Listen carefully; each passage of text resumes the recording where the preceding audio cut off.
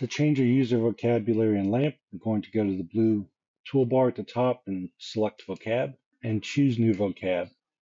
This will take us out to a screen that shows the master vocabularies. On older versions, these would just be listed directly. In more recent versions of LAMP, they have these little folders to display the different language sets. The yellow and black icons you see there just indicate that those are locked. You're not permitted to make any changes to them, so personalization is not an option for these vocabularies, and generally these are not the types of files that we're going to be working with. Instead, we're going to make copies of those, and those will be indicated with the green and black color coding. So we see here LAMP Words for Life Full from December 26, 23 is the active vocabulary. That's what the check mark's indicating. To switch vocabulary or users, we just select another option. It will load that page set and bring it up for use on the main screen.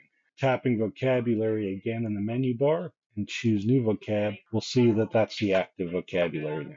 If you wanted to switch back to another one, again, simply tapping on it will make that selection and launch the preferred user.